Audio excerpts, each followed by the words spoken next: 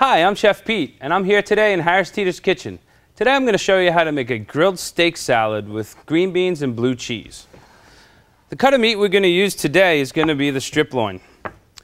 It's one of my most favorite cuts of beef. It's got great flavor, nice marbling on the inside, pretty tender piece of meat. There's a lot of fat on the outside, but it's just the little speckles inside here that are great. We're going to take this, start off by seasoning this with some kosher salt. You want to make sure that your meat tastes real good, so we're going to put plenty of salt on here. Don't be afraid to season your meat well. You know, it may look like a lot, but really when it comes down to it, this is going to have so much flavor, but it's not going to taste salty. Then some fresh cracked black pepper. So we're going to cook these from start to finish on this grill. These will take approximately 12 minutes, 6 minutes per side. After about 3 minutes, I'll turn them so we can get some nice crosshatches on there. And then after another 3 minutes, we'll turn them over. So the salad that we're going to put together today is using arugula as the main green. Now, if you've never tried arugula before, it's got a great peppery flavor. Not really spicy, but just nice hint. I wouldn't even say that it's extremely bitter, but it's that bitter peppery flavor that really goes well. But we have these cherry tomatoes here. These cherry tomatoes are going to add some sweetness to counterbalance that. Then we've got the salty cheese, the blue cheese. We've got salty olives. The balsamic vinegar that goes in here is actually on the sweet side. And the textures too. You got great texture in these crisp green beans. So these were just par cooked maybe for about 4 or 5 minutes. Set some color, makes them a little more tender. So we're going to mix all that together. And you can use chunks of tomatoes, whatever type of tomato you really like the best. I'll put some of these olives in. A little bit of blue cheese. Now, you don't want to put it all in because you're going to want to top it off.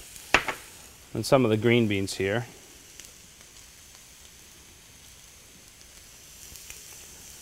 And you're going to want to just give it a good toss. Mix it up real well. Okay, so now these been cooking about 6 minutes. 3 minutes and then turned. Now we're going to turn them over. So again, we want to cook these pretty even on both sides. So it cooks the same amount from the top and then flip it over, same amount from that bottom. Look at that. It looks good. Got some nice caramelization going on here, which is going to be some great flavor. And that's the only way to achieve that is having a hot griddle pan or a grill. Because you can do this outside on your grill too. Okay, these steaks have been on for about 11, 12 minutes. I'm liking the way they feel. Probably about 130 degrees, 135 degrees. Nice medium rare. We're going to remove them. Set them aside, put them in a pan.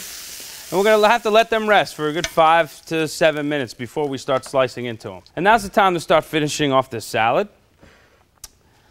And typical vinaigrettes are going to be about a 3-to-1 ratio. So about 1 part, maybe a half a cup of vinegar to 1.5 cups of oil. And that can go back and forth a little bit. Maybe the acidity level in the one vinegar is a little higher, so you want to use a little less, or it's not as strong. Maybe it's orange juice. You want to use a little bit more. But there's that typical ratio that you can start off with.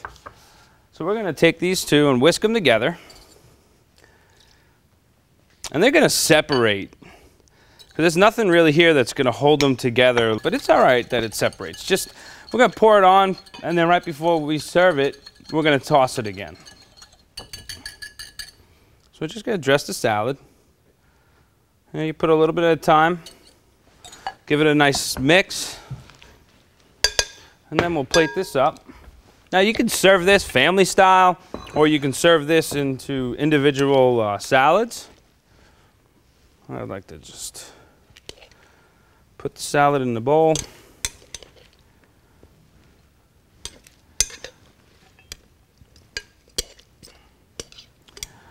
Okay. Then we're going to put some of the toppings on. Just a little bit more of everything that we have here. And again, you know, it comes down to You can follow this recipe, but you can, you know, make some changes. If you like a lot of olives, you put more olives on. If you don't really care for the blue cheese, you just maybe put a little bit in or just pull it out altogether.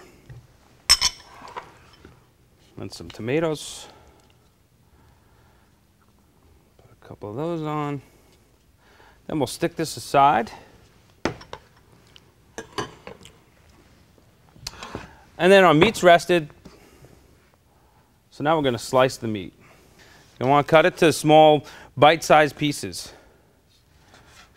And then it's a pretty tender piece of meat, so you can actually cut these a little thicker, 1/2 inch. You could cut them thinner if you want, but I like a good thick piece here. Easy to chew through. See how that's got a beautiful color on the inside? So then you're going to take this steak and just lay it across the salad. I'm Chef Pete here in Harris Teeter's kitchen, and this is a grilled strip steak salad with green beans and blue cheese. Enjoy.